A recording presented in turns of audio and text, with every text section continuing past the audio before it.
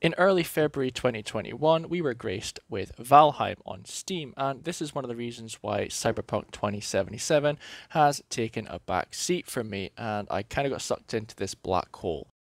But if you want to play Valheim with friends and you don't have a dedicated online server, I'm going to show you an easy way how you can share your world folder with your friends, so if you're away doing things, they can play and build, mine for resources, and hunt for the next boss. My name's Mike, you're watching Deconstructing the Game. Let's get to it.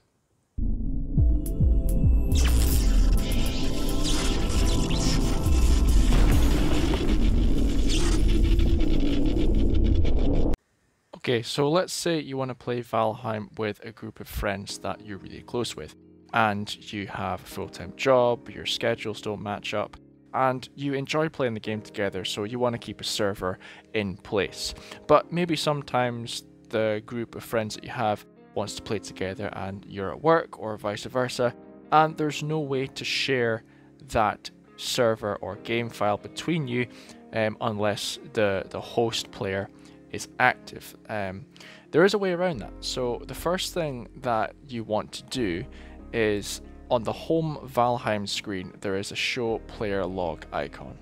So if you click on the icon, it will pull up your file path to Valheim.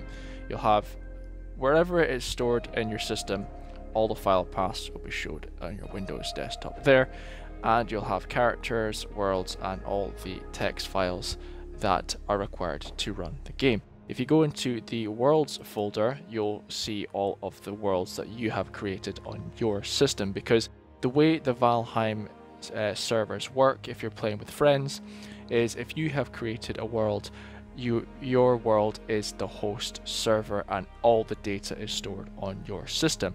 And the only way for other people to play that world is by joining your server that you've created for your friends.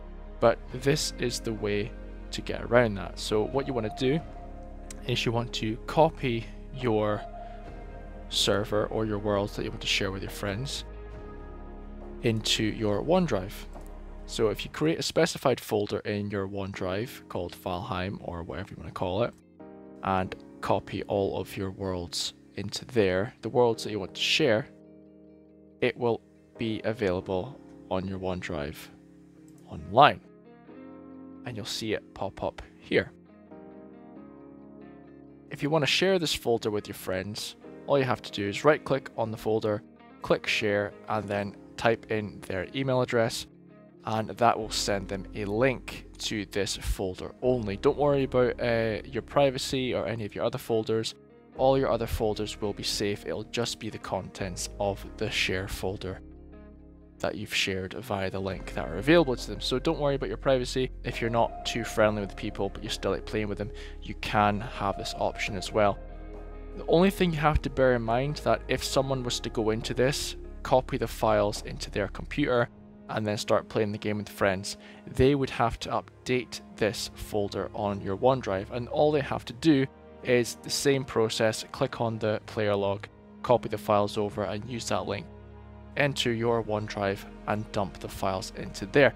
Everyone has access to the OneDrive system if you've shared a link, and everyone can copy and paste the files into that. So the best way this would work is, for example, the host player is away or doesn't want to play but everyone else does. All they have to do is go into the OneDrive folder, download onto their system, and then they can play and then update it as required. There are other ways you can update this. You can use Dropbox. You can probably share the files over Facebook Messenger or WhatsApp Messenger, depending on how big the file is and how much allowance you have on your app. But this is certainly the easiest way I've found on OneDrive.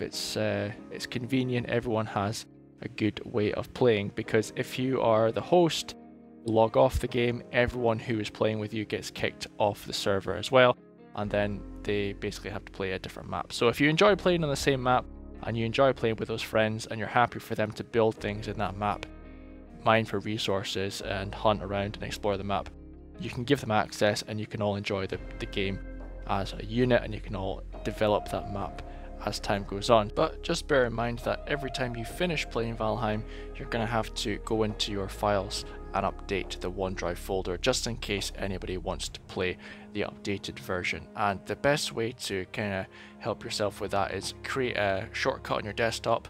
You can just click on that shortcut and copy and paste the files straight into your OneDrive. And if your friends are doing it, they would have to use the link, but as long as that file is kept up to date, everyone should be in the right place and you'll be able to continue your game where you left off.